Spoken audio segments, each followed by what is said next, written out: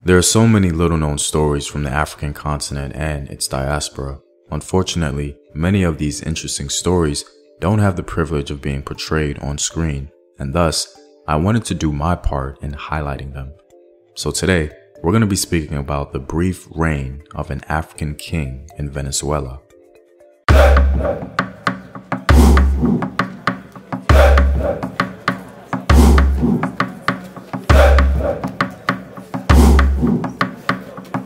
What up, African world? It's Home Team here, and welcome back to another video of African history, culture, and worldview. By supporting this channel on Patreon, you're helping in the creation of these videos and contributing to this content.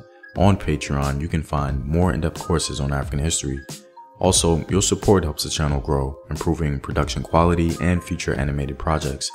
And with a word from my sponsors, there's a new social media platform dedicated to educating and uplifting our people.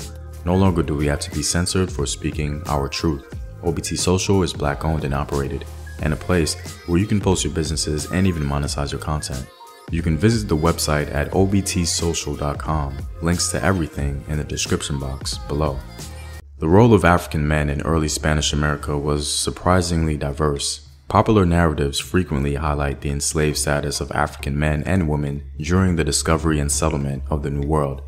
The Spanish, mostly during the 16th century, had not completely consolidated their power in the Americas, and so many African men in particular found various ways in acquiring their own power or liberty. The ways in which some African men were able to do this was by becoming a so-called black conquistador, many of whom being conscripted, later gaining their freedom. Another was by becoming a pirate, gaining freedom through the open sea. And finally, yet another way was through escaping to the mountains or countryside, establishing independent maroon settlements, becoming sovereign rulers in their own right. This may not sound like many options for us today, but this was actually the best it was going to get for Afro-descendant people in this part of the world for centuries. This historical lens is the context in which an African king was going to form. So who was this man? He was called King Miguel Guacamaya. In 1551, Spanish settlers in Venezuela discovered gold in a town near the Buria River. They immediately brought their enslaved Africans to work the mines and founded a city nearby. Miguel was one of these enslaved individuals brought to work in the gold mines. Miguel was proficient in Spanish, which means he may have been enslaved for some time.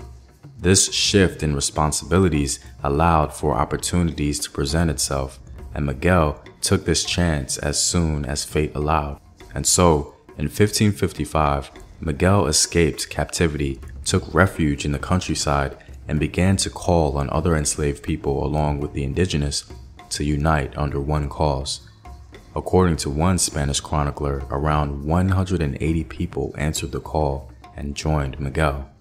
From there, the future leader was able to establish a fortified maroon settlement for his followers. Miguel took on the title of King Miguel Guacamaya and formed a royal court consisting of his queen, Guamar, his son, the prince and heir apparent, a bishop, and a series of ministers. This step of establishing a monarchy was a common practice of runaway slave communities before 1700, when many slaves still had direct African roots and therefore knowledge of African forms of monarchy. Under his brief reign, King Miguel organized an army and ordered an attack on the nearby Spanish town of Barquisimeto, burning it to the ground.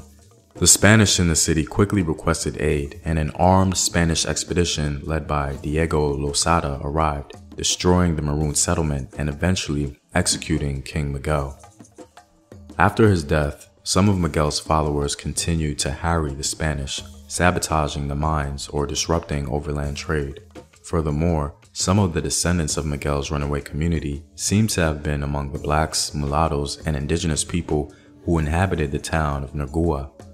People of color established this town in the early 1600s, and it became largely autonomous from Spanish control.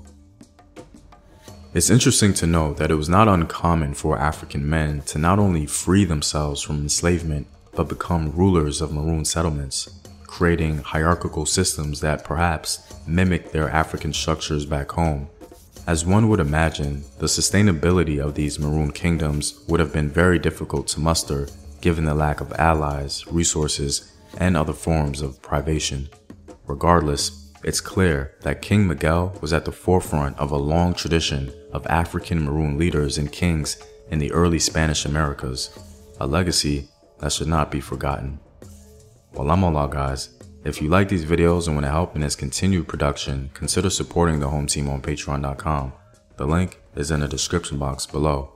Know thyself. Remember your ancestors. Peace.